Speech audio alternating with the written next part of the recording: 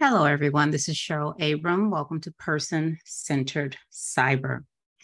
As of today, I have about 2 weeks until I take the CASP+ exam.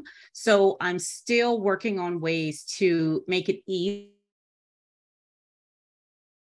for me to learn all of this content. So one of the things that I've done, in addition to some of the other stuff, is to give more attention and start to do more as far as creating system boundaries. All right, now let me tell you what I mean by that. When I typically used to think of a system, okay, it would be just a whole bunch of stuff, not really knowing what goes where, what's connected to what. I would look at an image like this and be like, okay, what the heck is going on here? Okay, it just seems really complex and really complicated. But I found that it is complex. Yes, it is, but it doesn't have to be as complicated as I was making it out to be. So here's something, for example, okay? This is a system boundary, a tree, leaves, trunk, and roots, all right? Now I know that because these are the characteristics of a system boundary. It functions independently from other things, okay? Everything within the boundary is trusted. Okay, let's put zero trust aside for a second here, all right? Everything within the boundary is trusted, it's autonomous, and the environment outside of the system provides it with inputs, and it also consumes the outputs of the system, all right? Very easy to get. When I think of a system, think of a tree, or even your body. Your body, my body is a system, okay? That functions independently from others, right? Everything within my body is trusted, okay? It's autonomous, and the environment around it provides inputs, and the things, it consumes the outputs that I provide, right? Same for you. Very easy concept. All right, now look at this right here. This is looking under the hood of a Ford Fiesta.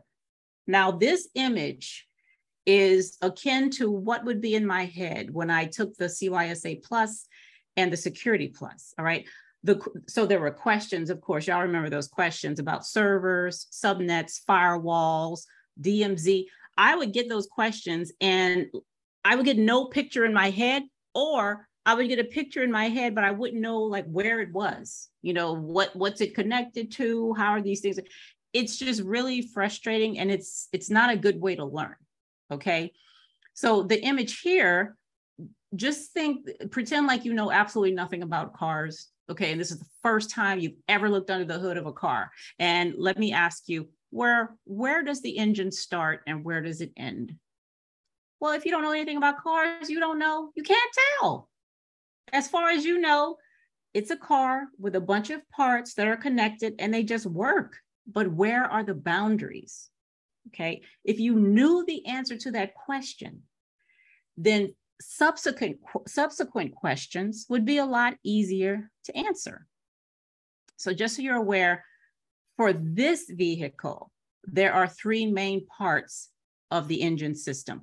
Now, I say this one because other cars and other types of vehicles may have different boundaries around their engine systems. So the point here is knowing where something begins and ends helps me to better position the CASP+ questions in the right way, okay? Which increases the likelihood that I will answer that question correctly. So understanding system boundaries, even at a high level, is useful for this test and, just for my regular everyday job, all right?